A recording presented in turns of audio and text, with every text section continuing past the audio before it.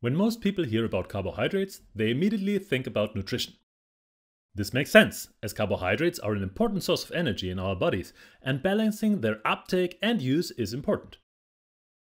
For us chemists, however, carbohydrates are so much more. Take only the aldohexoses.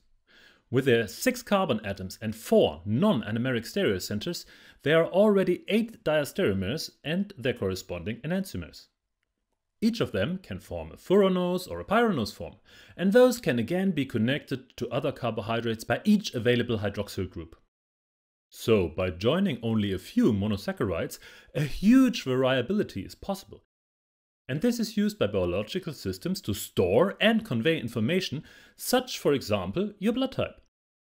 Given the huge number of recognition processes in the body, scientists are still working on unraveling this so-called glycocode. And since we are dealing with very small amounts in complex biological mixtures, we don't only need state-of-the-art analytical methods, but also the ability to synthesize these compounds.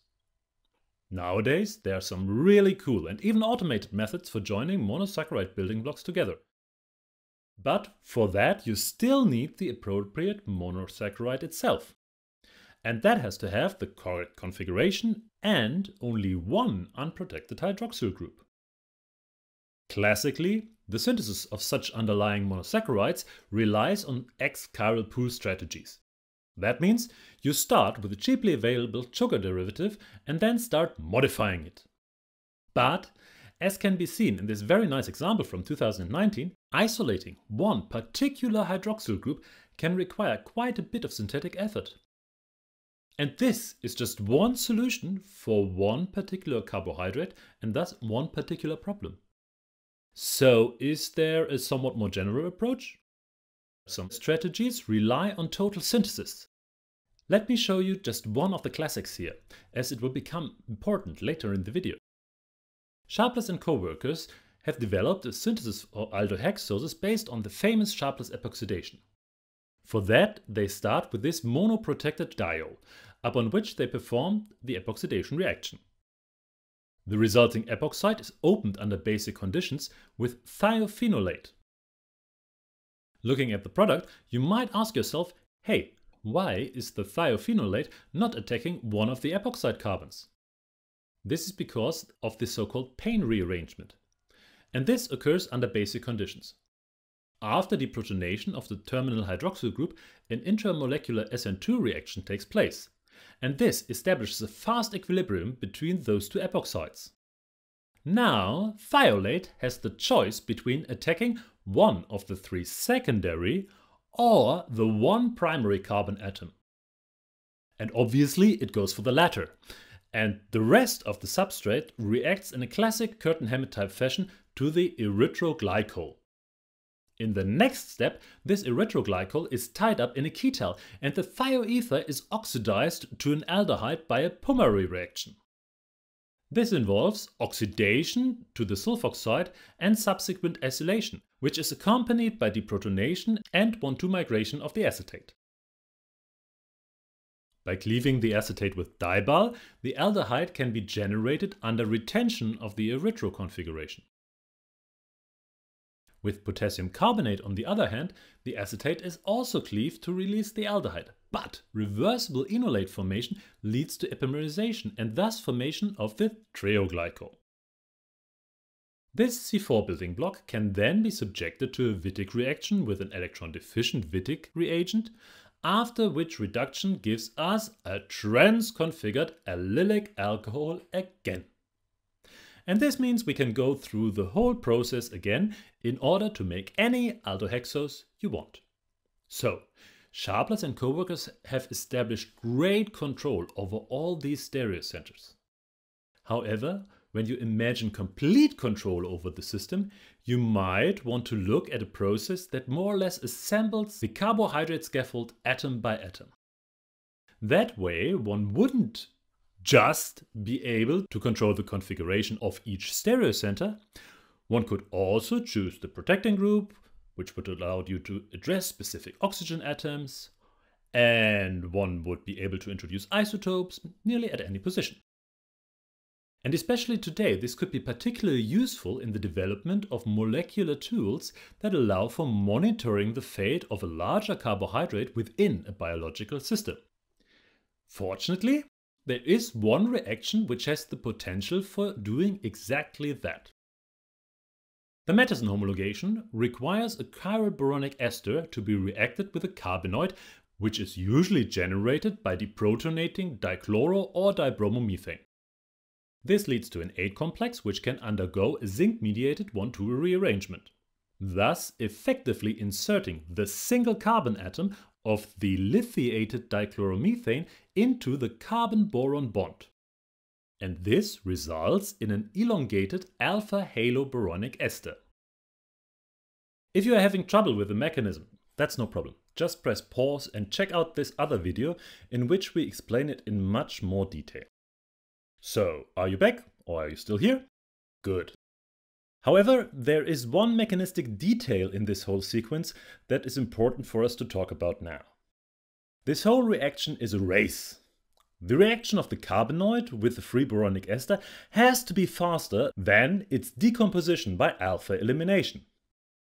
The decomposition, on the other hand, needs to be faster than the 1,2 rearrangement, because otherwise excess carbenoid would lead to further reaction of the homologation product. So we are dealing with several finely tuned rates of reaction here.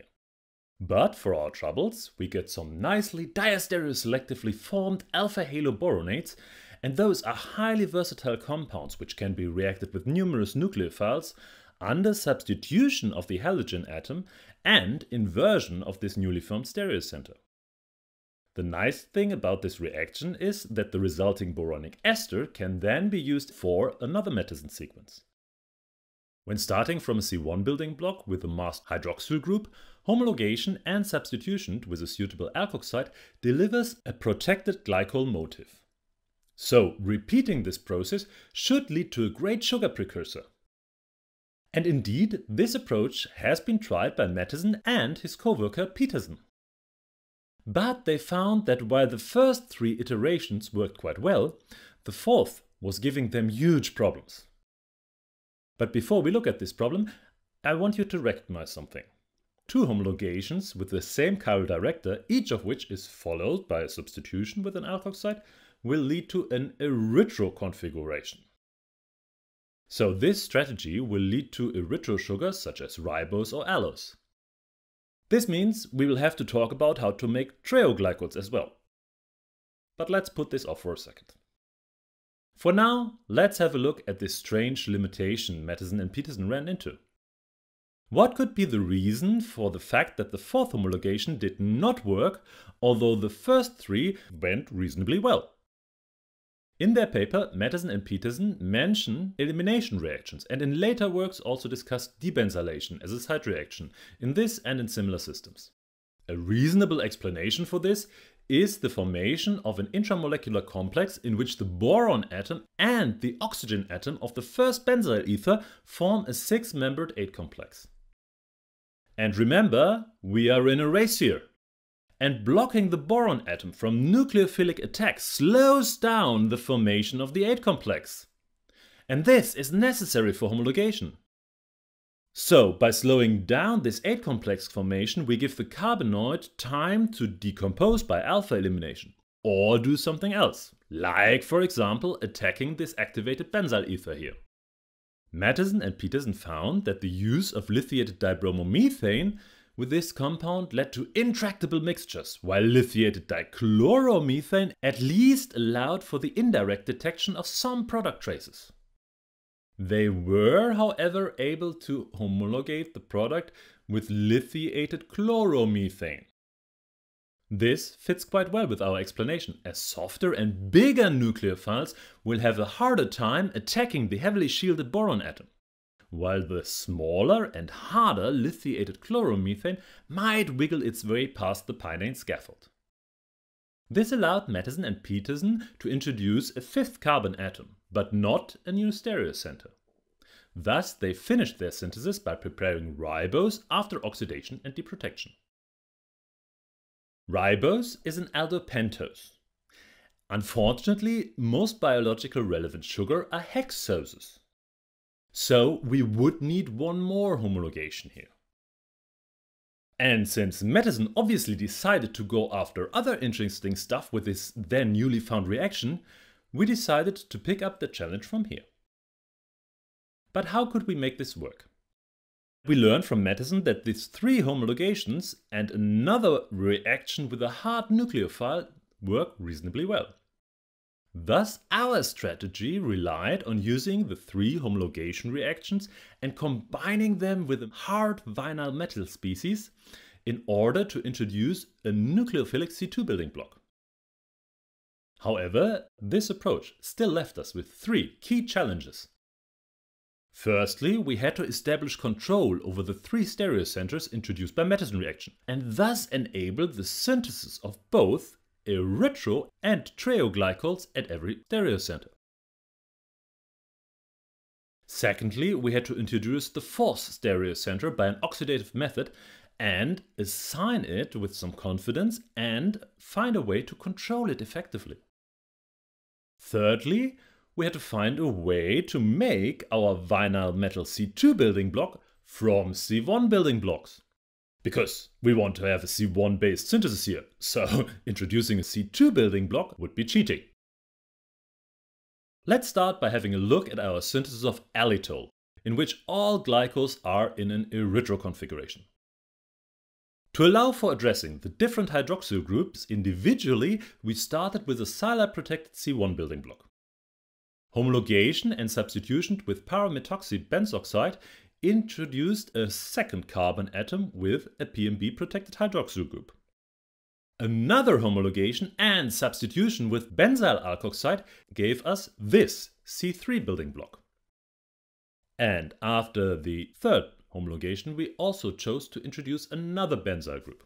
Now, there are other alkoxides out there that could have been used here. However, we went with the second benzyl group for reasons of stereochemical assignment, which we will discuss a bit later. For now, we are facing the challenging part. For connecting our C2 building block with our C4 building block, we used vinyl magnesium bromide and the so-called Zweifel-olefination. This is not that unsimilar to the Matteson homologation, as it involves formation of an 8 complex and after addition of iodine to this electron-rich olefin, a 1,2 migration. After that, you end up with a beta haloboronate, and those undergo very rapid elimination reactions. And this gave us the desired olefination product. This reaction did require a bit of optimization, but we got it to work, and a Sharpless bishydroxylation later, we got our hands on a sugar alcohol in which only 2 easily distinguishable alcohol functionalities are unprotected. But what looks easy and straightforward on paper did take some time to develop in the lab. And one crucial factor was the silane protecting group on the first carbon atom. We thought that a bulky silane group would actually help with the nucleophilic attack on the C4 building block, and thus using TBS or even TBDPS sounded like a really good idea to us. However, those did not even allow for the third homologation sequence to work properly. Or, to be a bit more precise, the Matteson homologation worked, but the subsequent substitution led to a complete mess. And this becomes quite clear if you look at the homologation product. As we can see, we can again draw a 6-membered 8 complex. But this time the oxygen-boron bond activates the silyl ether for nucleophilic attack, and we know that alkoxide nucleophiles really like to do this. So the TBS and the TBDPS ethers turned out to be nothing more than hugely expensive silylation reagents. But by shielding the silicon atom with the 3 bulky isopropyl groups in tips, this undesired side reaction was suppressed and thus allowed us to finish our Allitol synthesis. And this Allitol synthesis showed that our strategy could work. But, as the name Allitol already suggests, we have built a sugar here in which all hydroxyl groups are in an erythro configuration. So the next challenge was to find a way in which we could use the Matteson chemistry to make treoglycols. For that we started with a C1 building block containing an SS-ditched auxiliary. Ditched, which stands for dicyclohexylethane-diol, is another classic chiral director for Matteson homologations. And with it, the first homologation substitution sequence worked in a very similar manner to the Payne-diol route. The advantage of using ditched here comes from the fact that the corresponding boronic ester is less thermodynamically stable than a Payne-diol boronic ester. This is because transesterification leads to an increase in entropy as the fixed diol is replaced with a diol that has additional rotational freedom. For our synthesis, this means that transesterification can be done very easily just by stirring our ditched boronic ester with Payne-diol in ether. And since now we have a different chiral director on the boronate, another homologation will lead to the trio product. Unfortunately, this transesterification trick can be done only once, because thermodynamically speaking you're walking downhill here. Thus, once this trick has been pulled, you can't do it again. So for the next stereocenter we had to use a different strategy, in which the homologation is followed by a reaction with vinyl grignard and subsequent oxidation to an allylic alcohol. This reaction was surprisingly difficult and was plagued by competing elimination reactions. But, as we all know from our undergraduate chemistry, higher temperatures favor elimination reactions. So if we want to avoid them, we have to lower our temperature. So with a strict temperature regime for both substitution and oxidation, we got our hands on the allyl alcohol and after benzylation on the trio-trio C6 building block. So let's take a step back and compare the installation of this second trio glycol to the earlier strategy for a moment. In it, substitution with sodium benzoxide turned the bromide into a masked hydroxyl group under inversion. After that, the Zweifel olefination introduced the vinyl group by replacing the carbon-boron bond with a carbon-carbon bond. In the second strategy, vinyl grignard substituted the bromide under inversion, and oxidation turned the carbon-boron bond into a carbon-oxygen bond. So, by choosing the appropriate vinylation procedure, we can now decide whether we want to have a trio or erythroglycol motif at this position. We finished the sequence again by a Sharpless bishydroxylation, and for that we had to use the pseudo-enantiomeric ligand, which gave us a differentially protected L-Glucitol. Now, obviously it is possible to mix these two strategies and get our hands on other sugar alcohols. So if we take the erythro C3 building block from the Allitol synthesis and apply the vinylation by substitution strategy from a minute ago, we end up with an erythro trio oxidation product. In a perfect world, this would mean that by choosing the appropriate ligand for our Sharpless oxidation, all sugar alcohols would now be available. Unfortunately, we don't live in this perfect world. Since we are working with alpha chiral olefins here, a certain amount of substrate control has to be expected. Just looking at the results, we immediately see that substrate control is much stronger than ligand control. So, how could this be the case? If you remember your Claden, you will know that the Hauck model can be used to predict the outcome of these reactions. For drawing the low energy configuration, we placed the allylic CH bond syn-periplanar to the olefin. In order to attack the olefin efficiently, osmium tetroxide is activated by our chiral ligand. Now we can decide whether we expect the negatively charged oxygen atom to come from the top, where it would have to interact with a larger polyol, or from the bottom, where it would have to get past the free electron pairs of the allylic oxygen atom. It seems likely that this repulsive effect would favor attack from the top of the olefin. And this would lead to an erythro configuration. But how can we be sure here? We therefore decided to convert what we thought would be our L-mannitol derivative into this somewhat simpler acetal. Since you can buy natural D-mannitol diacetal, all we needed to do is to convert it and then compare the resulting NMR to the mannose derivative we thought we made. And what shall I say? The NMRs matched perfectly. But how do we get our hands on the trio product? Well, fortunately, it is quite easy to discriminate between the primary and the secondary alcohol. So we could protect the first and activate the latter. By cleaving the ester, we released an alkoxide, which in turn closed the epoxide under inversion. While one could think about opening this epoxide again, this might not be very useful. Because if you compare this compound to the product that Sharpless made by Payne Rearrangement, you can see that we already made a quite good sugar precursor. But talking about finishing sugars, usually we end up with a diol. And from there we have two options to finish our sugar molecule. We can either protect the diol as an acetal and desilylate the first carbon atom. After we oxidize it, the acetal falls off and we close the pyranose one way. We can also close it the other way round if we differentially protect the diol and oxidize the sixth carbon atom and thus close the pyranose the other way.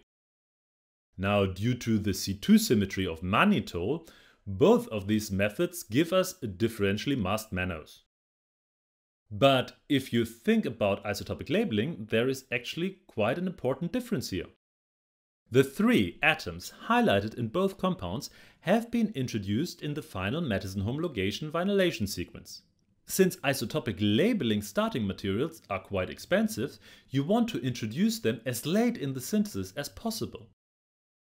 Thus, being able to choose between those two strategies allows you, for example, to place the carbon atom introduced by the last Matteson homologation either at C3 or C4. But how can we address C1, C2, C5 and C6? Well, for that we need to find a way to make the vinyl metal species from C1 building blocks. We thus started from bispinaculato boryl methane, which can also be made from dibromomethane. Alkylation with dibromo or diiodomethane led to a beta-haloboronate. And as we already learned in the Zweifel elimination, those are quite notorious for undergoing beta elimination. Since the resulting vinyl pinacol boronic ester is quite volatile, we used the transesterification trick from earlier. Since the corresponding pinene diol species is much more stable and less volatile, column chromatography now was no problem anymore. In order to get a suitable precursor for our vinyl metal species, we decided to replace the boron atom with a halogen. For that, we added sodium methoxide, which generated an 8 complex and thus a very electron-rich alkene, which could again be electrophilically attacked, for example, by iodine. This delivered a beta-haloboronic ester, which underwent beta elimination to vinyl iodide. Bulb-to-bulb distillation gives you a 1:10 mixture of the desired vinyl iodide and diethyl ether. This, however, is not a problem, as the diethyl ether does not interfere in the next reaction. And here we decided to use an iodo-lithium exchange reaction with butyllithium. This was done since on a small scale it is much more convenient than making a Grignard with magnesium metal. Vinyl lithiums are fine for Zweifel olefinations. But substitution of alpha-haloboronic boronates is facilitated by magnesium bromide, which activates the 1,2 migration. Therefore, we prepared magnesium bromide freshly from magnesium metal and dibromoethane. This also allowed us to use this vinyl metal species for the Matteson substitution. You can see that we have everything now that we need for introducing our C1 building blocks anywhere throughout an aldohexose. If you want to learn more about our synthesis, check out the link in the video description, which will get you straight to the article. Sujenth Kirupakaran is the first author on this one, and he has more or less single-handedly developed the whole carbohydrate synthesis. Glib Arago, who is still an undergraduate at this point, developed the route to vinyl metal species from C1 reagents and thus provided us with a key to the late-stage introduction of isotopic labels. This is something we really plan to exploit in our next project in this area. But for now, we want to thank the DFG for funding this project. And of course you for your very kind attention. If you want to learn more about strategies for making heteroatom-rich molecules from C1 building blocks, check out the video abstract for our corresponding review on this one. You can find it behind the left link. If you are rather interested in boron-based olefination chemistry, such as the one we used for making the vinyl metal species, check out the video on the right, which will lead you to the somewhat longer video abstract for our review on this chemistry.